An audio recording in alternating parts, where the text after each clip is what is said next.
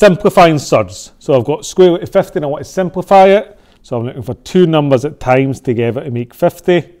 One of them has to be a square number. So I've got the option of 1, 4, 9, 16, 25, 36 and so on. To find a square number, you just take a number and times it by itself. The answer is a square number. So 25 goes into 50, so I can write that first, times 2. I then just square root my 25 to get 5 times root 2. So that is 5 root 2 simplified. Let's do another one, root 96. So I'm looking for two numbers at times together to make 96. If you do that, you'll get 16. And how many times does 16 go in? Well, it goes in 6 times.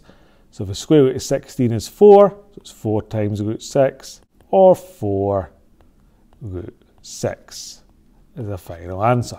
Always find the biggest square number that goes in. If I'd used 4 there, then I would have had to simplify again at the end. In multiplying surds, so if you've got two numbers with a root and you want to times them together, you can just times the numbers that are under the root. So I can just do the square root of 5 times 15. That's the square root of 75. But if you can simplify it, you then simplify it. So square root of 75, well, that's just 25 times 3. Square root of 25 is 5. So there we go, 5 root 3 is our final answer. Let's try another one. Square root of 10 times 12. So that's the square root of 10 times 12. That's 120. So you're looking for a square number that goes into 120. Quite quickly you'll get down to 4. 4 is the only square number that goes into 120. So I can write that as the square root of 4 times the square root of 30. Since 4 is the biggest one that goes in, I know that root 30 is simplified already. Square root of 4 is 2. So we've got 2 root 30 and we're done. Dividing surds. So if you've got a square root divided by a square root, then that's the same as doing one square root with the numbers divided by each other.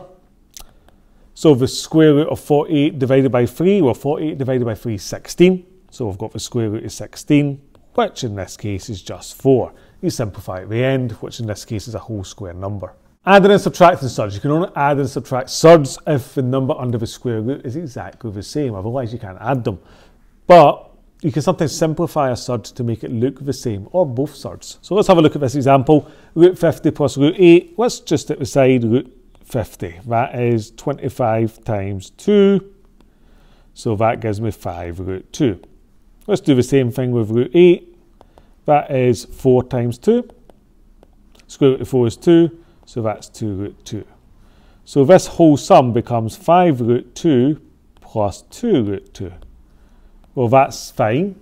5 root 2 and another 2 root 2 makes 7 of them. So I've got 7 root 2 in total, and we're done with that one. Okay, a little past paper question, 2014, paper 1, question 8. Root 40 plus 4 root 10 plus root 90 as a surd in its simplest form. Can't add them until we're all simplified. So let's start with root 40. So we've got root 40. Well, that's just 4 times 10 to root 10. Notice how root 10 has appeared, and we now know that root 10 is already simplified because 4 is the biggest square number that goes into 40, and it gave us root 10 as an answer. So I don't have to try and simplify my root 10. So I'll now go and simplify my root 90. Well, that's 9 times 10. Square root of 9 is 3, so that gives us 3 root 10. So our whole sum simplifies into 2 root 10 plus our 4 root 10 that was already there, plus an extra 3 root 10.